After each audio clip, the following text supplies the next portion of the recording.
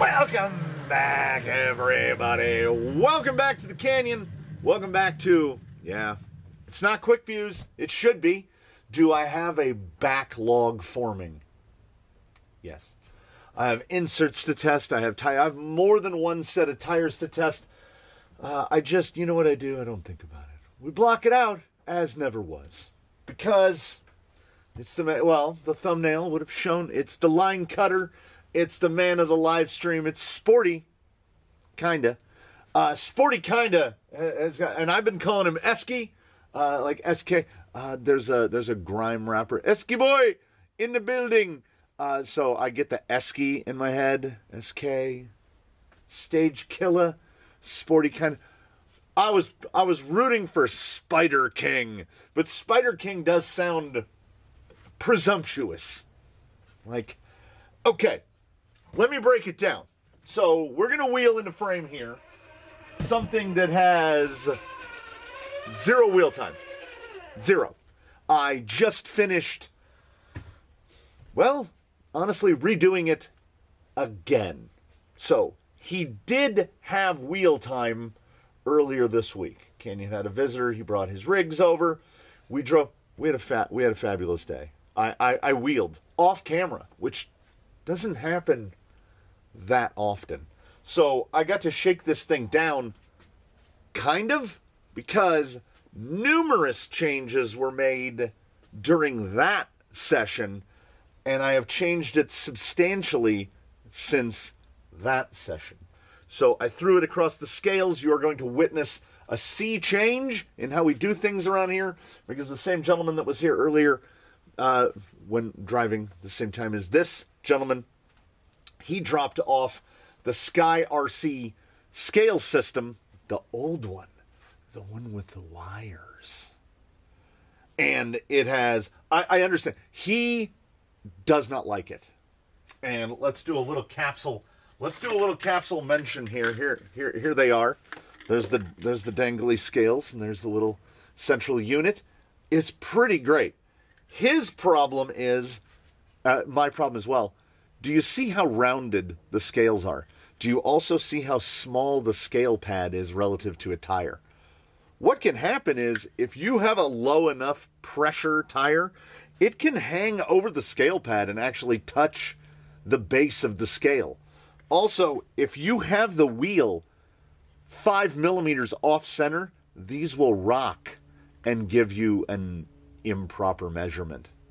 So weighing it on this is actually slower than weighing it on 4 kitchen scales. It's kind of neat, though, because it shows me my left-right balance. It gives me total weight. It gives me front-rear percentage. There's just a little bit less math that needs to be done. So the big change that you'll be witnessing today is we're all metric now. Esky all metric. Look at those. Just nice round numbers. We're going to go over the numbers. Firstly, I had asked, does anyone think that we should try the 2-2 stretch? We've got, as was suggested by a channel member, Kenya Zonquish wheels. These are RoboKitties, old outers, because the weight of RoboKitty, actually, when the wheels were on Zoidberg broke all of the spokes on the outers. I have them right here. Let me find one that looks okay. I don't know how well that. You can see it right there. Broken through spokes there. I think there's one. Nope. It's broken there, and there. Right across 3 spokes. So this is too little of material for something of Zoidberg's Hulk. This guy is 2,405 grams. Pretty much spot on in American units, in Freedom units, 5.5 pounds. And I am content with that. But because this is a really broken one. Because these are broken, another channel supporter copied these. I sent that off to Send Cut Send and had these cut just 60-61 aluminum discs. And then I did the cleanup hard work. On the inside, they are still the carbon fiber from the Amazon low-cost 2-2 beadlocks. And then these are, you might be able to tell by the heads, there are genuine Vanquish hubs on the insides of these because we're going, you can see, narrower track in the rear, a little bit wider in the front, but it has narrowed him down significantly. For those who remember your last visit here, he was 11 3/16 wide, which was like 285 wide. He is now 10.5 inches, so about 267.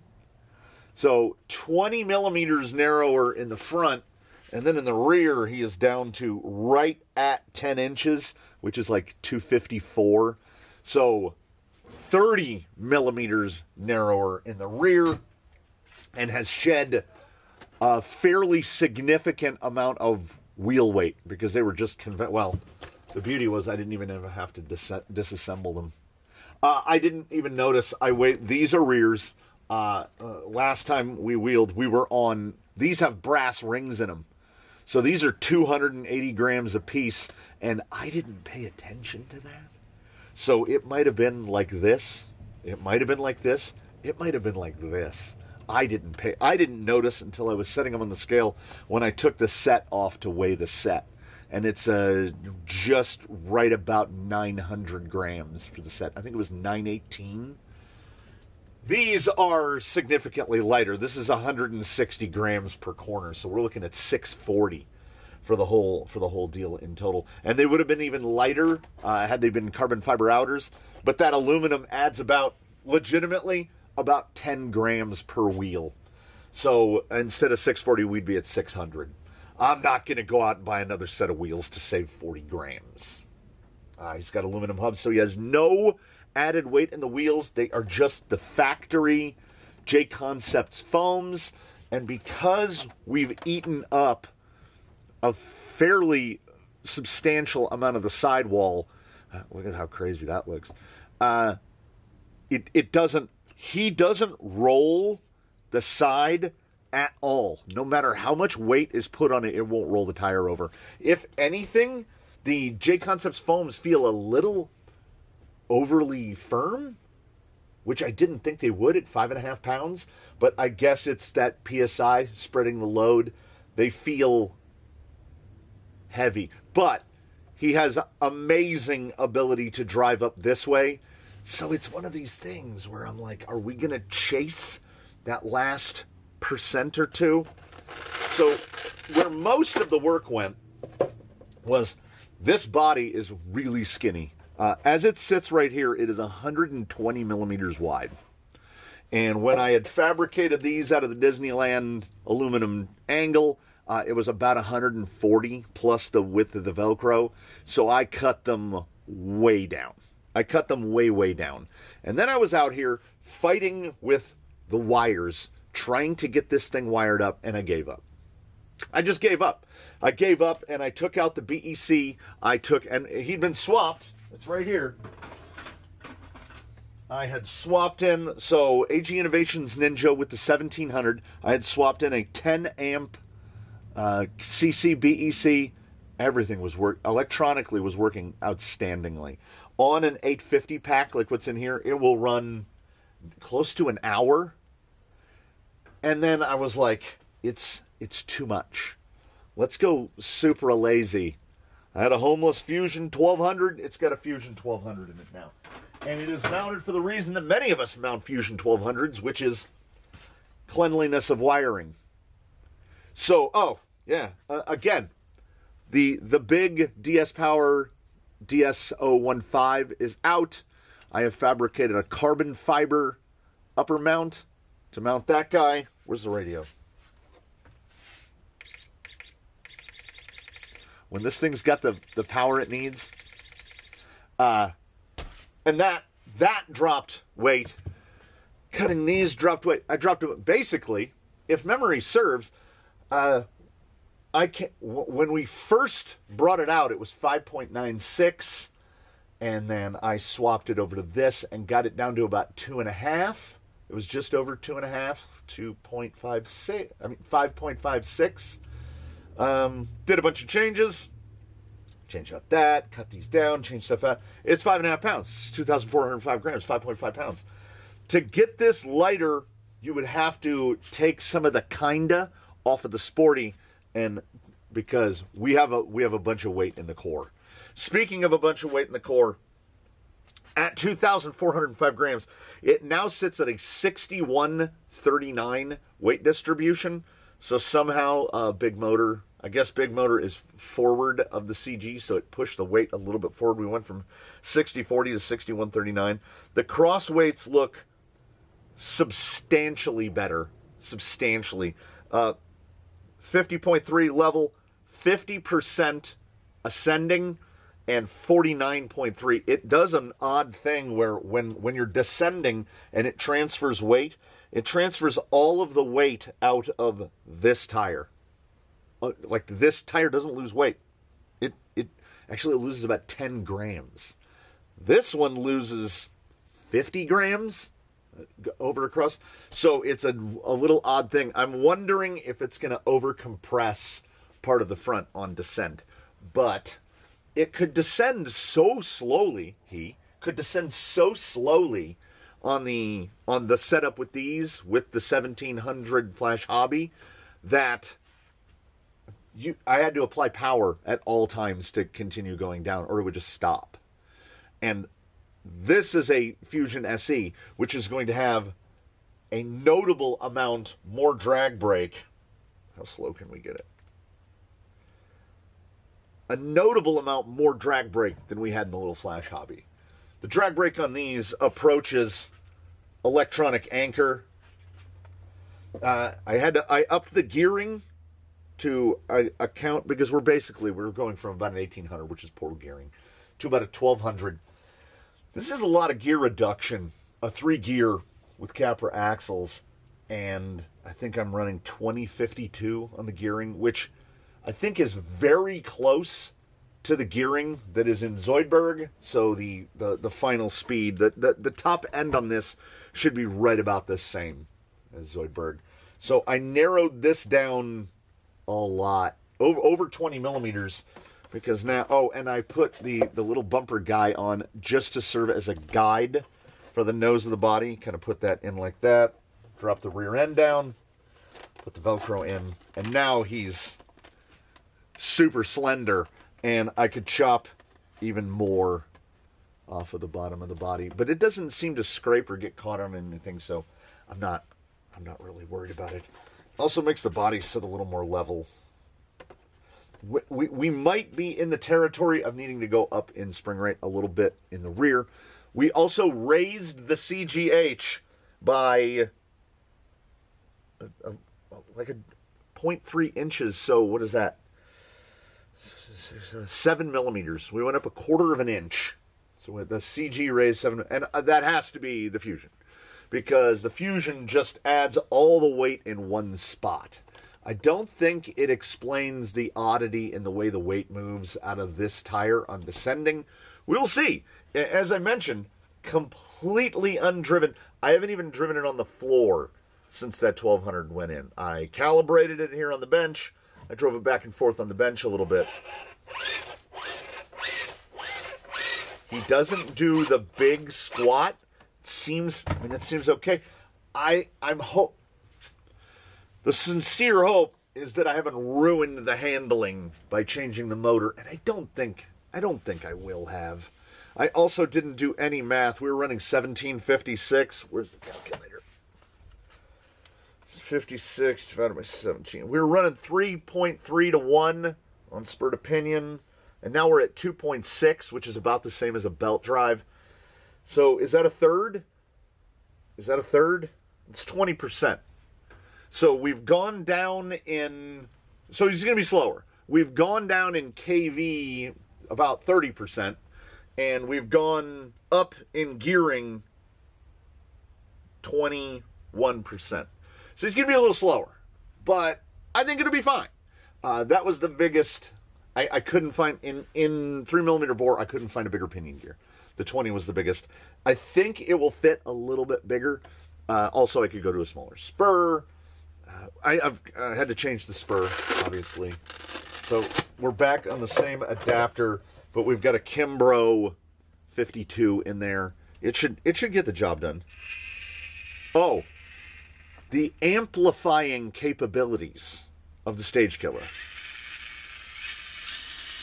So it's not the outright quietest. There's a decent amount of gear noise from the spur and pinion. But it's by far not the loudest thing you've ever heard. Like there's no motor noise at all. That is gear noise. We're getting some proper gear whine. Then you slap this on here. It's an amp. It's like a speaker box.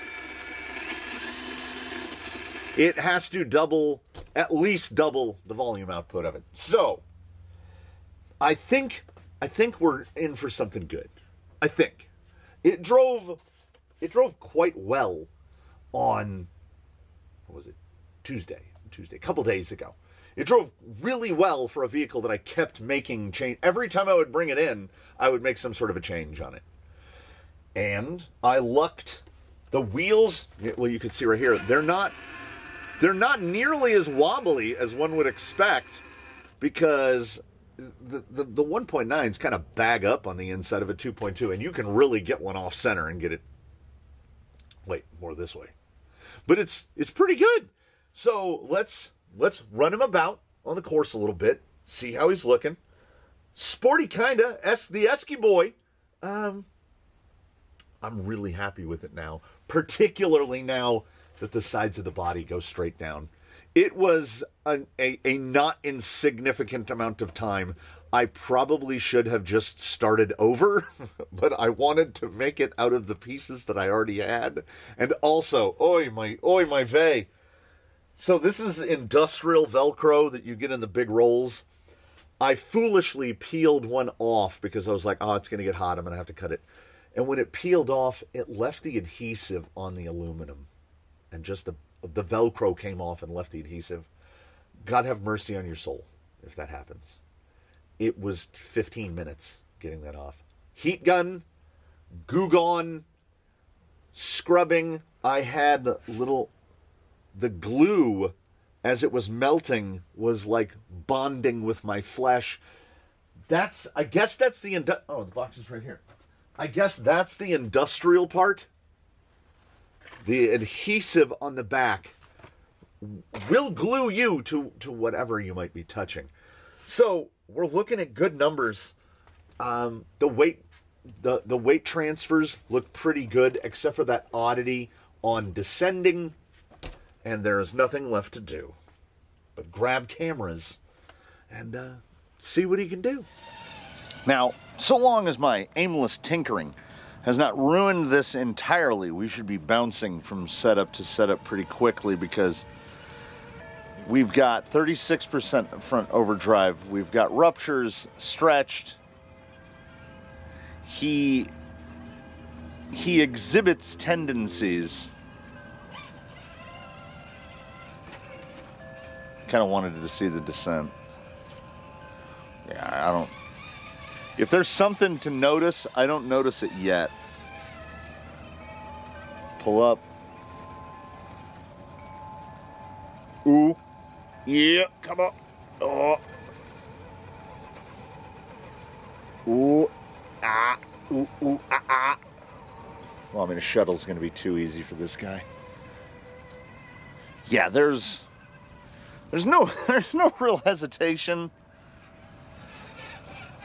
I gotta say, higher CG, and it was an overall weight transfer that resulted in the CG moving up. Yeah. We may be in the territory of net some good. I still think the inserts could be softer front and rear, but his ability to get vertical, which we'll see again here in a moment. Yeah, there was no pause right here. Nothing. Let's see the non-dig turn in here. Dig it over a little bit. Yeah, dig comes on really quick with that Injora confusingly named Injora 2065. I guess they're trying to get in those search results. It's what they're offering is for a direct replacement for diff lock and shifter on Traxxas vehicles, the Traxxas 2065. The problem with Injora is they didn't just kill it, they overkilled it. It makes 100 ounces of torque and it's 0.06. So it's almost double the spec of a Reef's 55, but it costs $17. So I'm buying these things 3-4 at a time. So gleaned from the experience of a few days ago and the heightened expectations that I have now, we're gonna make this guy sing for his supper. We're gonna make him do approaches and lines that are ordinarily not the approaches and lines. I do love the so we went from the snappy, super quick response of that back ironless Flash Hobby 1700. That thing spooled quick, right? And we've traded that in for good old FOC. And it feels like we have a diesel now. Like it's low revving, but you get that constant trigger pressure and it just goes. Like there's no hesitation in it.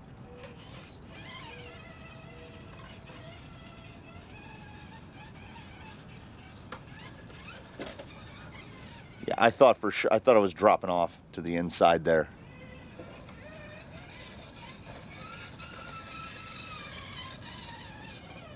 All right, now you got to do stupid stuff, guy. There's no way around it.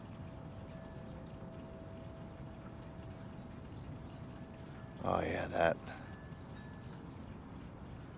the feel of that 1200 SE. Ordinarily, the more right you are, the closer you are to that rock, the more difficult the approach is. But Diesky boy, he don't care. Does not care at all.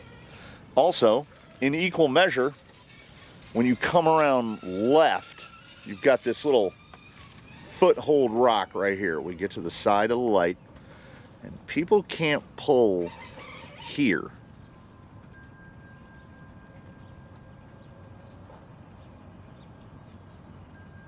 But he doesn't play by the same rules. There's a different set of rules that he must obey.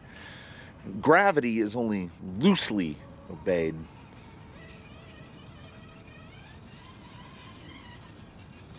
Yeah, this is a guy that if we're driving around in just these ordinary spots, we're kind of just messing about. All right, part of me said I shouldn't do Daphne's because you should be able to notice this is all new. This is all new. I had said that I had wanted to redo that. It was a lovely day. I added a couple bit of Washington State rocks are scattered in amongst here. I added 3 rocks total. Everything else was just dug out of the little saddle section and turned to those. It is definitely not set. I put a new footer down here because when it rains really heavy, the water runs right across the bottom of Undertaker here, and it was starting to gut it out.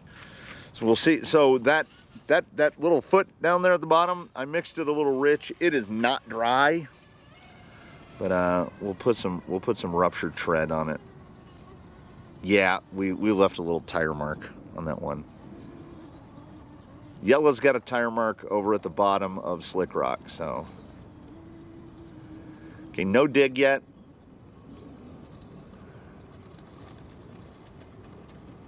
There should also be a lot of overspray from working on it. I see his rear tire picking it up. Probably could have dug that into position a little better. Let's try it. Yeah, it's plenty. The bump speed is more than adequate. So I am happy with that. So we're not going to fuss with any of these lines over here. They are too fresh. Yeah, that's not leaving dirt behind. That is pulling the concrete up. So there's a couple spots over here Not as good. There's some better spots at Anomaly.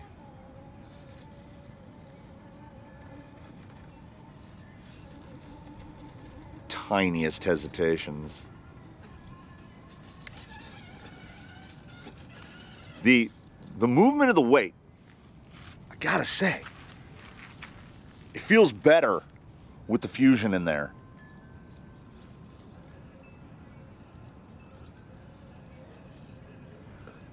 Yeah, it's super, super stable. He does indeed. He turns almost sharp enough that it makes me go, I mean, do we need dig in there? If he doesn't have dig, he's a sporty. Try to cross this way. Ooh, I see it. Driver rear.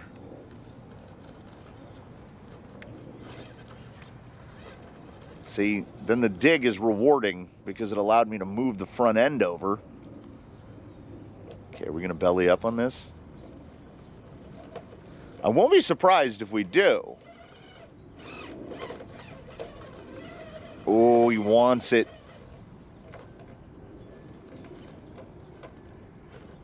I think it's going to push me out too far to the side. Yeah. He had a real... On Tuesday, he had quite a little bit of a snappy tendency. Would get to a certain point, and then away we go, we're gone. That's gone. And that can't be the tiny bit of weight and width that I removed. That has to be the power plant. I mean, it's the only thing I can think. He was on these wheels for most of the day. And they are 100% doing the thing.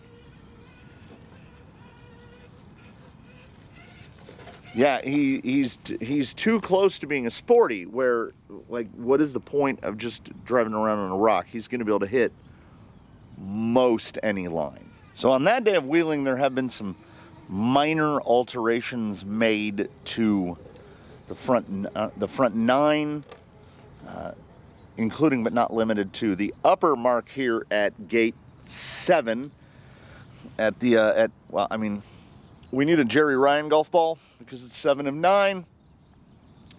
And Eric, I re-drilled the hole for the upper. I'm blind. I re-drilled the hole for the upper marker so that that upper marker will stand up straight.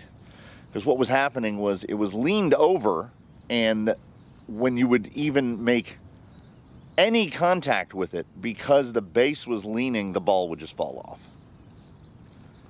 So we stood it up straight. It doesn't really make it any easier. It makes it a little easier if you're something like this guy, but it doesn't make it remarkably easier, and the spacing is still the same.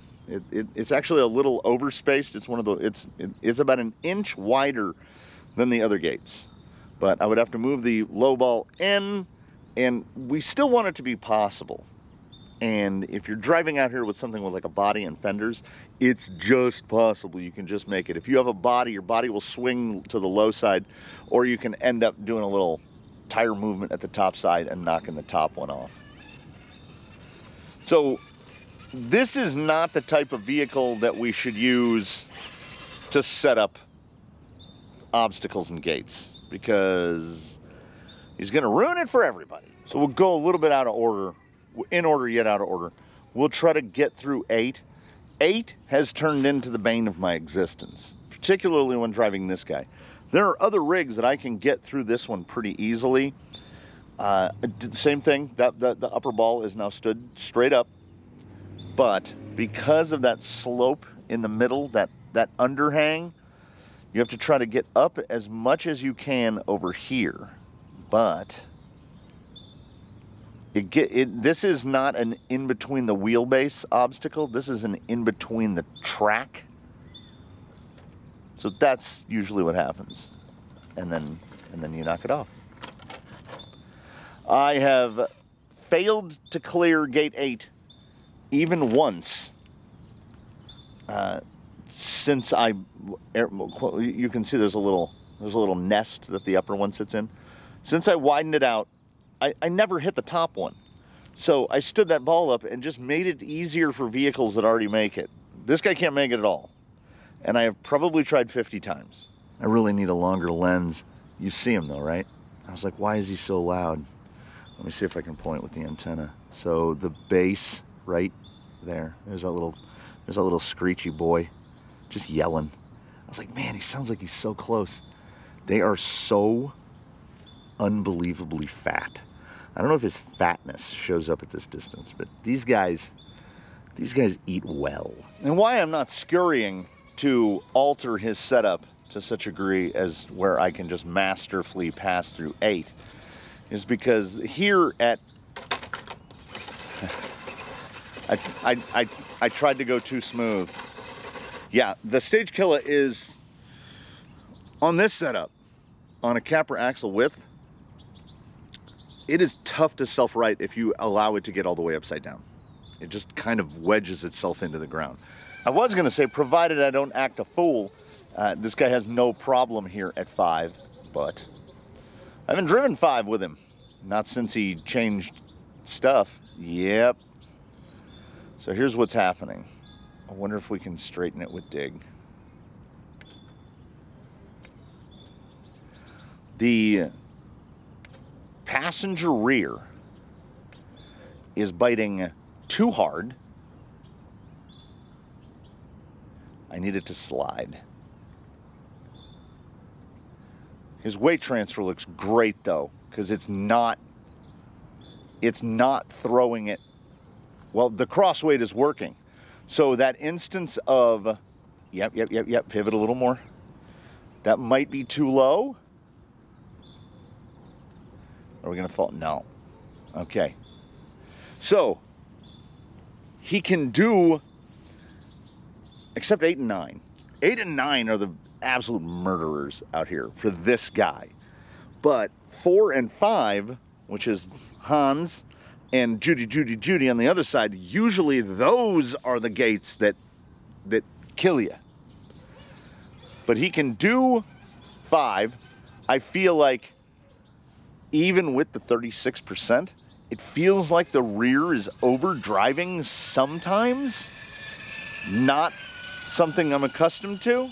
I don't want to jinx myself, but he can generally just breeze 1 through 4.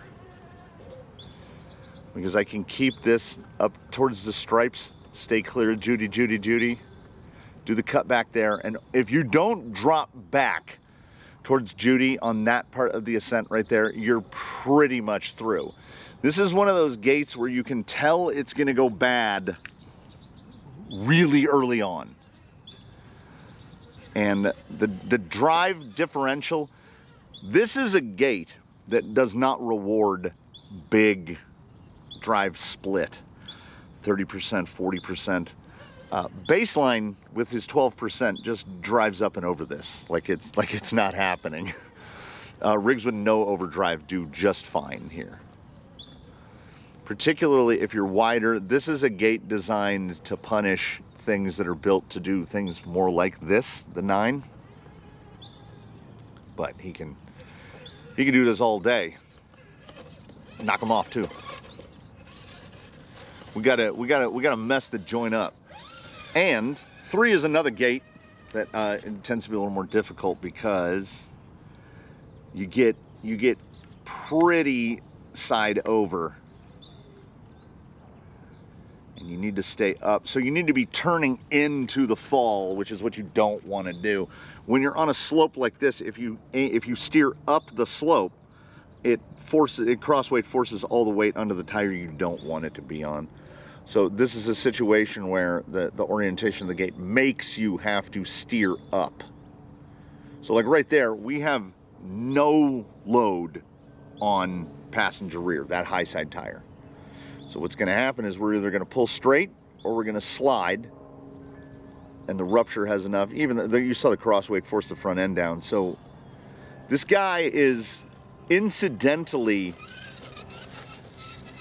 sporty kinda, really good at this stuff. So in closing, while we perform the Midwest goodbye, let's see if he has the wherewithal. We probably get 2 shots at this.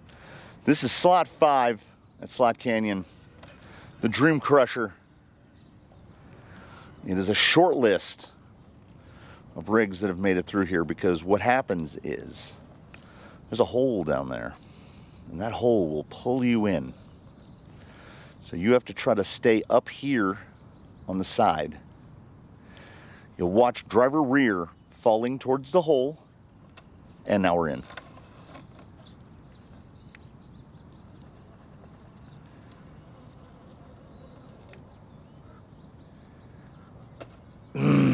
Just when you think you're out, they pull you back in. And I hope that's what's happening here as well. Just when you think you're out, I hope that the canyon pulls you back in, because you can check it anytime you like, but you can never leave. Let's just claw out. What a guy. Sporty, kinda. I am, you know, if anybody knows, is there an insert? Is there an insert specifically made for a 1/9 canyon trail stretched on a 2/2 wheel? I can't see any. Let's try. Okay. Conventional wisdom was to get that high side hook. Let's see if we can do this way, which generally tends to just push that front under that bucket, and then you're doomed.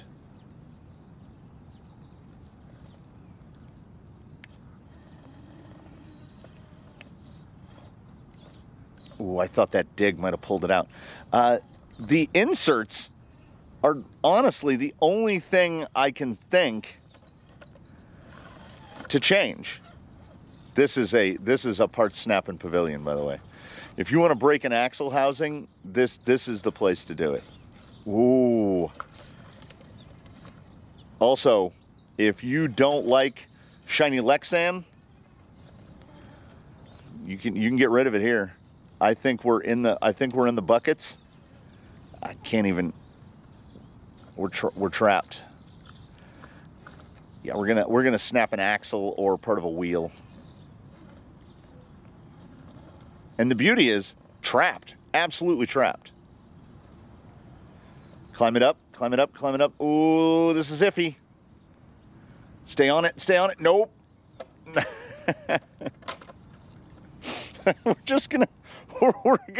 We're gonna call it before it ends in tears. So I hope you enjoyed your time here. I could talk a blue streak. I wonder if my feet are in the other cam shot right now. I thank you so much for joining us here in the canyon. I look forward to seeing you again soon. If you're watching this on the day that it's posted, come on back for live stream Fridays. Yeah, like this is a problem. You know what the problem is? Ordinarily, I would take this guy right back in, and I'd have wrenching to do. I'd be like, oh, I got to do this and that. He's good. So somebody pointed out, springing, insert suggestions, etc., etc. I mean, built during a live stream, assembled by an idiot. Thing is doing A-okay, right? I wish I could drive out of frame, but I can't, and we're running out of time on the file, so I'll see you next time, everybody. In between now and when we meet again, please one and all do your very best. Have a good one, everybody. We'll see you again here from the canyon, where a good time is generally had by all. And, yeah, that'll do it. That'll do it for today. What else do I got? Oh, it's quiet. That squirrel stopped chirping. We'll see you next time, everybody.